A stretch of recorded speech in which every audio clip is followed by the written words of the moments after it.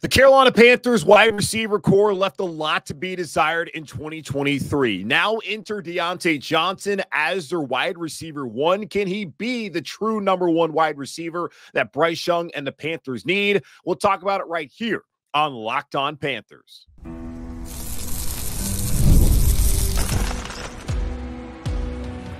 You are Locked On Panthers, your daily Carolina Panthers podcast. Part of the Locked On Podcast Network, your team every day. Welcome into another edition of the Locked On Panthers podcast, a part of the Locked On Podcast Network. I'm your host, as always, Julian Council, talking Carolina Panthers with you every Monday, Wednesday, and Friday as we are in off-season mode. So be sure to subscribe or follow the show for free on YouTube or wherever you listen to your favorite podcast. Then beginning again on July 15th, we'll be back to your team every day, which is our motto here on the Locked On Podcast Network. And on today's show, we'll continue our positional breakdowns of the Carolina Panthers heading into 2024. So far this week, I talked about the quarterback position here in Carolina. On Wednesday's show, talked about running backs, and today, gonna talk about wide receivers. Last year, I had a lot of concerns about the Panthers wide receiver group. I felt like Adam Thielen, who came off of a solid season in Minnesota with the Vikings, would provide something positive for the Carolina Panthers in 2023. My question, though, was what would he do at age 34 in year 24 and what he could do at age 35 in year 25? But last year, 33 in 23, wasn't all that concerned about Adam Thielen. That proved to be a lot better than I could have expected when he had over 100 receptions and 1,000 yards receiving last year, and truly was the only positive part about the Carolina Panthers wide receiver core. The draft pick, Jonathan Mingo, did not live up to the second-round billing last season. Terrace Marshall got lost in the fold and was barely even active at the end of the season. Laviska Shenault turned out to be the guy I told you he was, not a Deebo Samuel-Light, not even a playmaker at all at the NFL level. And then DJ Chark was the biggest disappointment of them all, as he could not catch the football and just did not make the kind of plays that we had seen down at Wofford during training camp that never carried over to the regular season. The Panthers wide receiver core turned out to be a lot worse than I thought they were going to be. I felt like they'd leave a lot to be desired, but they turned out to be the worst wide receiver unit in the entire NFL. This offseason, the Panthers needed to go out there and bring in some more talent, and they've done that by drafting Xavier Legette in the first round. But before that, they made a key trade by bringing in Diontae Johnson here to Carolina. So starting off the conversation today, the biggest story about the biggest player, biggest name, in my opinion, the biggest name heading into this year at the wide receiver position is Diontae Johnson. Certainly, you can have an argument about Xavier Legette. I'm not going to place those expectations on him right now, as Carolina's already come out and said that Diontae Johnson is going to play the X position, that he's going to be the number one read. And he has said himself, Diontae Johnson has said that he's here to help Bryce Young. He has articulated that to the coaching staff, to the media, and to Bryce himself. So he is the top story, in my opinion, when it comes to the wide receiver group here in Carolina. And the Panthers made an excellent trade. Dan Morgan, plenty of questions about whether he should have gotten the hallway promotion from assistant general manager to GM after being here the past 3 seasons where the Panthers have been abysmal. But he's a different man than Scott Fitter, and David Tepper liked him, and also understand that David Tepper's options weren't all that plentiful considering his reputation as the worst owner in the NFL now that Dan Snyder is no longer the owner up in Washington. But what a trade Dan Morgan made, trading Donte Jackson, who they were planning on cutting, and a 6th-round pick to the Pittsburgh Steelers for Diontae Johnson and a 7th-round pick. So effectively, they got rid of a player that they were going to cut anyways and really only swapped a 6th for a 7th to get a top wide receiver here on the roster. Last year, Adam Thielen was the team's de facto number one because DJ Chark wasn't worth a damn, because Jonathan Mingo wasn't quite ready yet. Terrace Marshall, Frank Reich literally forgot about him in one of the games last season. And then you look also at Laviska Shenault, just wasn't going to happen. Amir Smith-Marset didn't really get a lot of opportunities. Adam Thielen was healthy. He was the only guy open, and he was the guy that Bryce Young leaned on all year long. But this year, Diontae Johnson adds a different element as a playmaker. Not that Thielen can't make plays, but I would not expect him to put up the kind of numbers he put up last year. And I would expect that in a situation where Johnson is the number one read, like Thielen was last year, that he's going to be able to make more plays and offers more explosiveness than what Adam Thielen offered for the Carolina Panthers last season at age 33. Looking back at when this trade was made, we'll talk about the pros and the cons of bringing in Diontae Johnson to Carolina. Excellent route runner, something that all the Panthers receivers struggled at last year, not named Adam Thielen. He provides that speed, twitch, and playmaking ability, something, again, that all the Carolina Panthers wide receivers, and this time including Adam Thielen, really struggled with last year. And I do wonder whether he truly is like that alpha wide receiver one. When you look at the rest of the league, you look at the top tier kind of guys, and maybe that's kind of stretching things, but he's not a Justin Jefferson. He's not a Jamar Chase. He's not any of those kind of guys when you really think about it. But can he be good enough for Carolina? I think so. And he has the credentials. Johnson has second team All-Pro as a rookie in 2019 as a punt returner, which speaks to his playmaking ability. Pro Bowl in 2021, the last time he had a capable NFL quarterback throwing to him. 107 receptions, 1,161 yards, 8 touchdowns. And in that season, PFF overall grade was a 77.9, 25th out of 128 wide receivers. And his receiving grade was a 79.1, 23rd out of 126 qualifying receivers. And the big thing, too, is he's got to be able to separate. And he is an elite separator, which Panthers really struggled to do last year. He averaged 2.9 yards separation last season, 5 yards after the catch, 58.62 catch percentage. But going back to that Pro Bowl season in 2021, 3.2 yards of separation, 5.1 yards after the catch, and then a 63.31 catch percentage during that 2021 season playing with Big Ben Roethlisberger in Pittsburgh. In the last couple of seasons, the quarterback situation in Pittsburgh has not been advantageous for a player like Diontae Johnson, who was on the rise in 2021 to continue that trend, which has led to people thinking he has a diva mentality.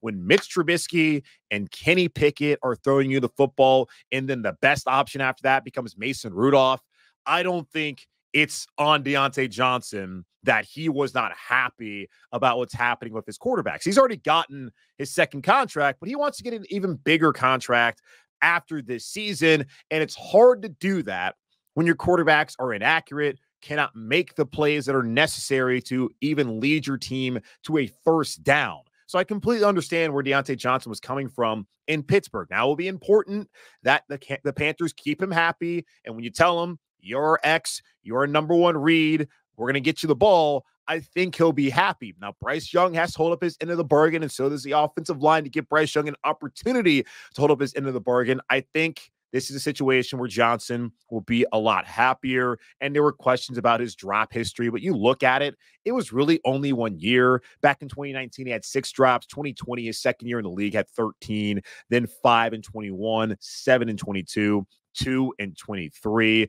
DJ Chark, who's really struggled with drops. You go back to the Jacksonville game where it had to have been 3 drops on one possession, and maybe not all 3 of them were considered drops. But really, when you look at it, those are 3 plays you got to be able to make. At least make one of them, as they were all downfield throws. Chark had a 6.1 drop percentage last year compared to Johnson with a 2.3 drop percentage. And when you look at it, Chark wasn't a number one last year. The hope was he could be a number one. This is kind of a replacement to DJ Chark as the playmaker with speed, with the ability to actually separate, which DJ Chark could not do last year. So the question I have is he truly a number one wide receiver, or is he more of a de facto? Don't really think it matters. He can get open. He can make plays. He's proven to be a Pro Bowl talent. And now you have him and Adam Thielen, albeit at age 34, 2 guys who have been Pro Bowlers in their careers and 2 guys who can get open, who can catch the football. And at least one of them in Johnson can do something with it and make some plays. And that was desperately needed for the Panthers this offseason, to bring in a player of his caliber and to be able to do it by getting rid of Donte Jackson, rather, who you're going to cut anyways, and basically swap a 6th for a 7th.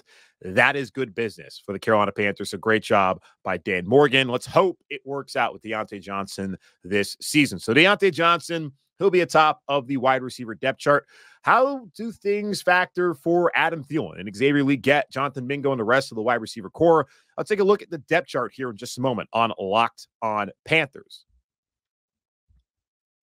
Passion, drive, and patience, the formula for winning championships, is also what keeps your ride or die alive. eBay Motors has everything you need to maintain your vehicle and level it up to peak performance, from superchargers, roof racks, exhaust kits, LED headlights, and more. Whether you're into speed, power, or style, eBay Motors has got you covered. With over 122 million parts for your number one ride or die, you'll always find exactly what you're looking for. And with eBay Guaranteed Fit, your part is guaranteed to fit your ride every time, or your money back. Because with eBay Motors, you're burning rubber, not cash. With all the parts you need at the prices you want, it's easy to turn your car into the MVP and bring home huge wins. Keep your ride or die alive at ebaymotors.com. Eligible items only. Exclusions apply. eBay Guaranteed Fit, only available to U.S. customers.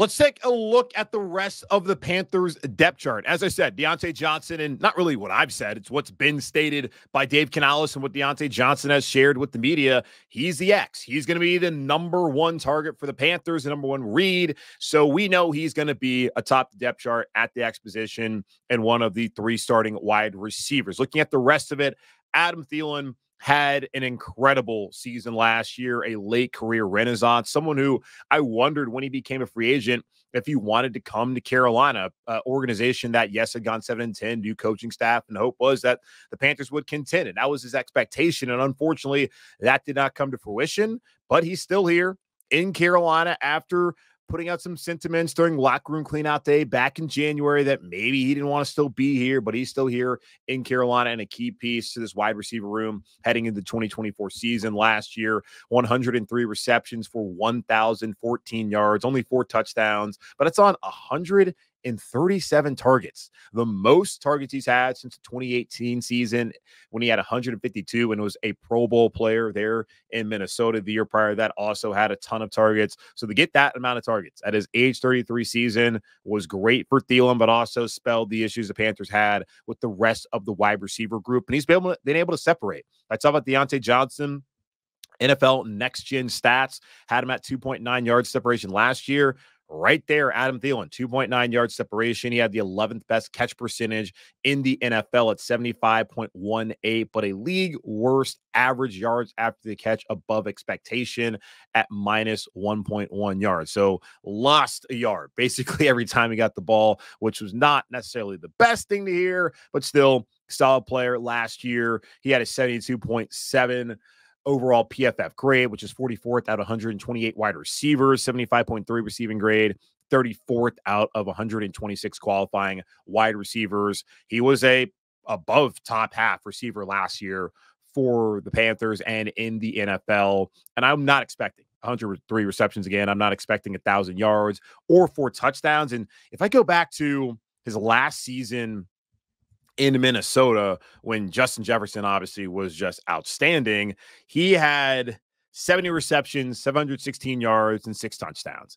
That's what I want from Adam Thielen this year. Like, that is really my expectation. If he can get more than that, outstanding. But I would not expect Adam Thielen to have another 100 reception season, 1,000 yards receiving. If he can give us 70 receptions, 700 yards, and 6 touchdowns, that's great. And that's really what he had been doing the year prior as well. In 2021, 67 receptions, 726 yards, and 10 touchdowns. Like that, really. The 10 touchdowns, like that's what I would love to see from Adam Thielen this upcoming season. My expectations are right there around 65, 70 receptions, 700 yards, and maybe about 5 to 7 touchdowns this season. I would call that a good year for Adam Thielen. When you think about Diontae Johnson, should really be taking over the Thielen role as a guy who could have 100 receptions, 1,000 yards, and then maybe get about 8-9 touchdowns this upcoming season.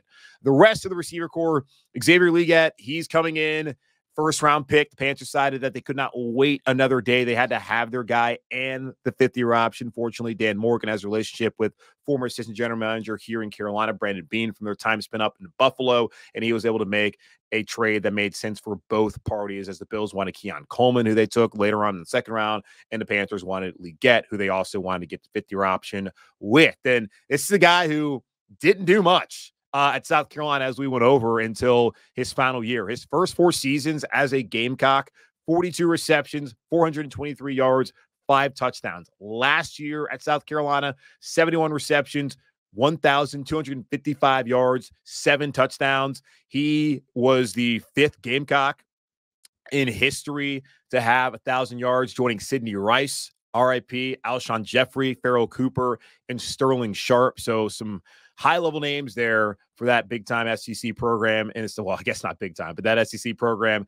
in South Carolina. So I'm expecting him to be number 3 guy. I think he'll return some kicks. He'll try to find some creative ways to get him the football.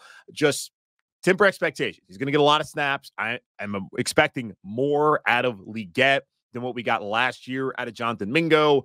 Just don't expect this guy to come in the league and take it over by storm. Yes, physically imposing. A lot of guys at this level are physically imposing. Maybe not so much at the receiver position, even though there are guys out there, but across the board, there's plenty of physically imposing players. He's stepping up in weight class after not doing a lot at South Carolina. Losing his parents certainly could have played a role. Injuries certainly played a role. Having different quarterbacks, not having high-level quarterback play, different head coaches, receiving coach, all that, that's all a factor. And it all came together his final year there under Shane Beamer last fall. Just manage your expectations.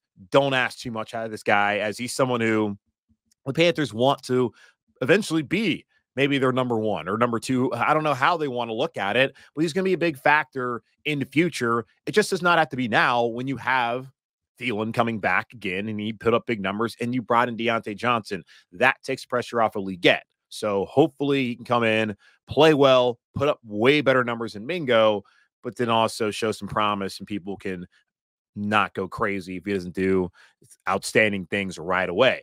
Jonathan Mingo last season came in and was immediately slotted into the wide receiver 3 role in kind of a way like Xavier Legette. And it's interesting how the Panthers took Terrace Marshall Jr. a couple years ago. Then after 2 seasons, Mingo came in to replace Terrace Marshall Jr. And then after 1 year, I'm kind of wondering, has time already run out for Jonathan Mingo? Different coaching staff than the one that took him. It's still a general manager who was here last year when they took Mingo, and he says that they still like him. You brought in 2 more receivers, something that you had to do, absolutely.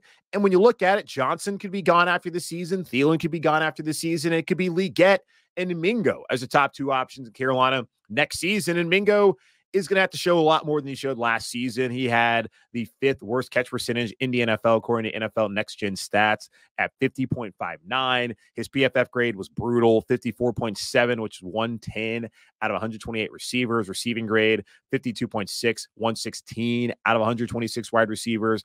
43 receptions for 418 yards. Goose egg when it came to touchdowns. Likely going to be the wide receiver for this year. And my hope for him and for the organization is that Mingo can show enough where if he can put up the same numbers, score a couple touchdowns, he's not going to be getting the same amount of opportunity as he got last year unless there are injuries or he takes someone's job as that big receiver in the slot. If he can put up those same numbers, add some touchdowns, show better precision in his route running and ability to get open, that can be a positive moving into 2025 when there may be more expected of him as a 3rd-year player in Carolina. Going over to Terrace Marshall Jr., who was replaced by Mingo last year, and now there's just a pretty big unknown of what is going to be expected of him here under Dave Canales and his coaching staff. Canales came out last week during mandatory minicamp, and he talked about how he's excited to do, but they got to really wait till the pads come on. And we've seen Terrace Marshall show promise. 28 receptions, 490 yards, and a touchdown in 2022 as the wide receiver 2. And especially in the latter part of that season, was a good player for them. And you were thinking that was going to be the jumping off point to him having a breakout season potentially in 23. Frank Reich and the rest of that coaching staff did not see it that way, as he had a record setting day as far as receptions, 9 receptions, career high against Minnesota. Then the next week when they go to Detroit, doesn't play. And Frank Reich comes out and says, oh, man, it's my bad. We should have got Terrace in there. Basically forgot about him. Not basically, did forget about Terrace Marshall. And even when Frank Reich was gone, he was a healthy scratch in 7 of the last 8 games in 23. Then when he had to come in to replace Mingo, who was out with a foot injury, lined up incorrectly, bringing back a touchdown. And then you kind of see how you can forget about Terrace Marshall and why he wasn't playing for 7 of the last 8 weeks. And the only reason he got a jersey that final week was because of Mingo being injured. I don't know. I really don't know whether he makes the roster. I don't really know if he's going to get an opportunity. This guy is going to get a lot of playing time, I think, during the preseason. Let's see it. You're going to get Andy Dalton, who is an experienced player throwing into football in this situation, so it's not like he shouldn't be able to make plays. Ihmir Smith-Marsette last year, more of a gadget guy towards the end of the season at 8 receptions, 51 yards, 8 rushes for 74 yards, and a touchdown. We get a chance to prove himself as a wide receiver this season. Just mention the top 3 names, Legette, Johnson, and Thielen. Those are going to be top guys. I don't see why he can't potentially get more of an opportunity than Terrace Marshall. So we'll see how that works out. Probably more of a special teams guy. David Moore, who is now in his 2nd stint in Carolina. Will he actually make the team this year? TBD. Played in 7 games last year for Tampa. 5 receptions, 94 yards, and a touchdown. He has not played significant snaps since he left Seattle following the 2020 season and was not even in the league in 2022. So not high expectations for him. 2 guys that are UDFAs that I find very interesting, Jalen Coker, and these are the words from Dave Canales when he was asked about him, saying size, instincts, top of the route, ability to separate. He's really crafty in zones. He knows how to find the open spaces, has a little cool run after the catch too. He can break some tackles because of the size that he brings, attacks the ball at the high point. I mean, the guy really does have a cool skill set that he brings to us. That's Dave Canales during OTAs, talking about a undrafted free agent wide receiver from Holy Cross. Now, Steve Smith Sr. also has said positive things about Jalen Coker. And I saw Coker was on a Panther podcast on YouTube, and he was talking about he felt like he had the best opportunity to play by coming here to Carolina. He's Holy Cross's all-time leading receiver in yards and touchdowns with 2,715 yards and 31 touchdowns. He was given $225,000 in salary guarantees and a $25,000 signing bonus to sign here, which is a significant amount of money to give an undrafted free agent. And looking at the opportunity, not really knowing where Terrace Marshall Jr. stands, Ihmir Smith-Marsette probably see more of as a returner more than anything. And even looking at Jonathan Mingo, there's an opportunity for Jalen Coker. Also an opportunity for Sam Pinckney coming from Coastal Carolina. In his past 2 seasons there at Coastal down in Conway, 143 receptions, 2,023 yards, 11 touchdowns, another big-bodied receiver who will get plenty of opportunities during the preseason to show what he's worth. Mike Strawn, he's also back. Frank Reich guy, don't expect really anything out of him. Cam Sims, likely just going to be a camp body. Those are the wide receivers here in Carolina. So how many will they keep? The Panthers kept 7 last year. Will they keep 7 this year? We'll talk about it here in just a moment on Locked on Panthers.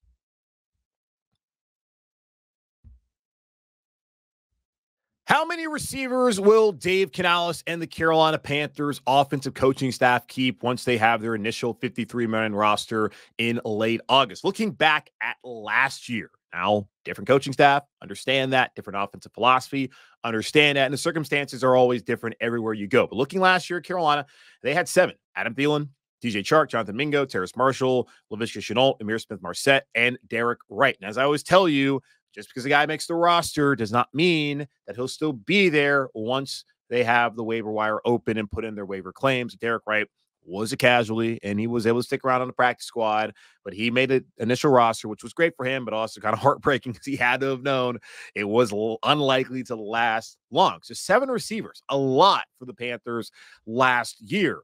Looking back at Tampa a season ago, where Dave Canales was the OC, they only kept 5. And then in Seattle, where a large portion of this coaching staff is coming from on the offensive side of the ball, they kept 6. So just looking at it, as far as tiers go, guaranteed roster spot, roster bubble, likely practice squad player, or not going to be around at all. Looking at guaranteed roster spots, Diontae Johnson, obviously, Adam Thielen, obviously, Xavier Legette, obviously, and then Jonathan Mingo. Mingo, second-year player. I don't think he's going to be someone who gets jettisoned when there's so many people still in this front office that were a part of the group that drafted him. And Morgan's words are they believe in him still, and he's still a young player, and understanding that Diontae Johnson could be gone after the season. Adam Thielen could be gone after this season. Mingo could still be in their future plans. I just don't think he's in their right now plans. And a lot of the moves they made this offseason were really about the future. Didn't give a bunch of high price free agent deals for guys to be here for the next 4 or 5 years, or really just 1-2 year deals. And they brought in some rookies at positions during the draft that you and I and plenty of us did not believe were positions of immediate need. A different approach. As we had seen over the last couple of seasons, it felt like the Panthers were always chasing after a playoff berth just to go win 5 games, win 7 games, win 2 games. Now, different approach. And I have to think that they brought in some guys because he had to do something offensively. He had to bring in Diontae Johnson. That's going to bring Mingo down to the pecking order. And then he had to bring in another receiver through the draft and Legette, which they've done. There can still be a future in Carolina for Mingo to be a good player. I just don't think that this season he's going to get that many opportunities, but I still think that he's safely going to be on the roster. Now, looking at guys on the roster bubble, this is all dependent upon how many you want to keep. They want to keep 5, they want to keep 6, they want to keep 7. If they're only going to keep 5, it's tough. Like Ihmir Smith-Marsette, kickoff returns, that is something that we don't have much understanding of as far as who are going to be those guys. Xavier Legette did that at South Carolina. He has the speed to be able to do it, and he was clocked at like the fastest speed of a wide receiver in college football last year, maybe the fastest speed of any player in college football last year. And I would think he's going to get those opportunities. And if he's going to get those opportunities, is Ihmir Smith-Marsette still someone the Panthers need? Now, he was the primary punt returner last year, and I'm not seeing a lot of guys right now that I think would be in that role. So if they're going to keep 5, Ihmir Smith-Marsette likely is that 5th receiver. Now, if they're going to keep 6, is it going to be Terrace Marshall Jr. or is it going to be Jalen Coker, who the coaching staff brought in and who they paid a pretty penny for UDFA?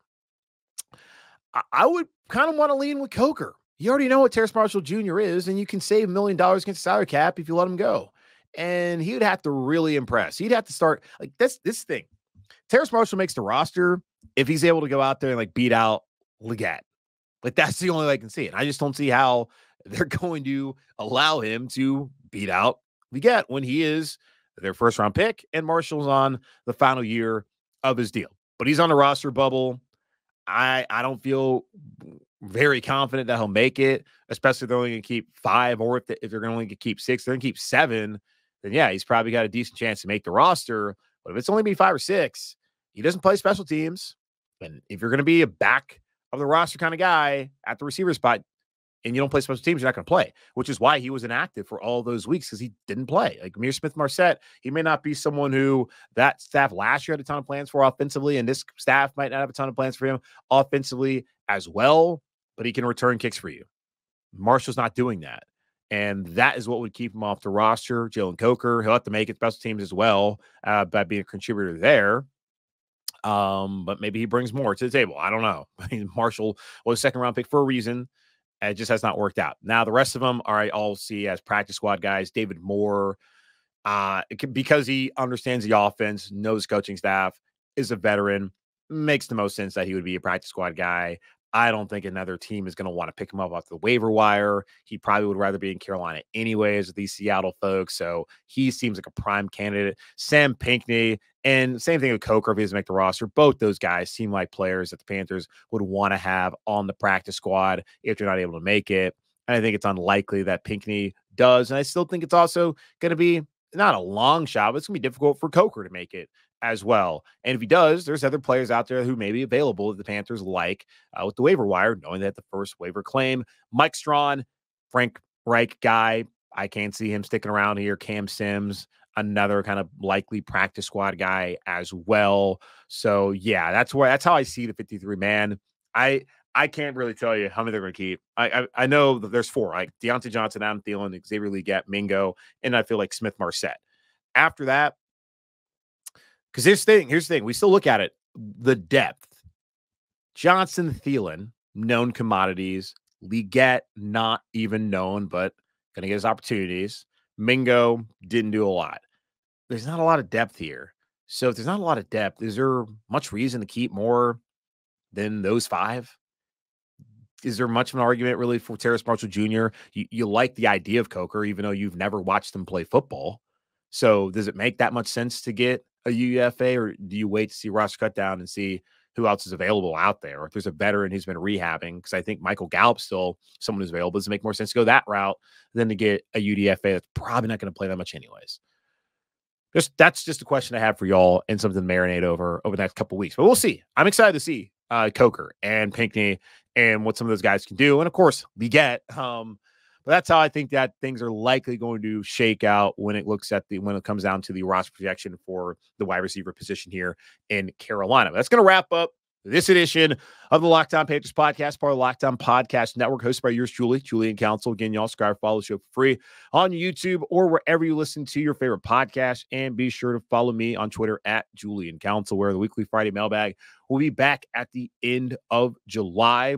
On Monday, we'll be breaking down the tight end position in Carolina. Have the Panthers finally found a replacement to Greg Olsen? We'll talk about all that on Monday. But in the meantime, be safe, be happy, be whole. As always, keep pounding, and I'll talk to y'all on Monday.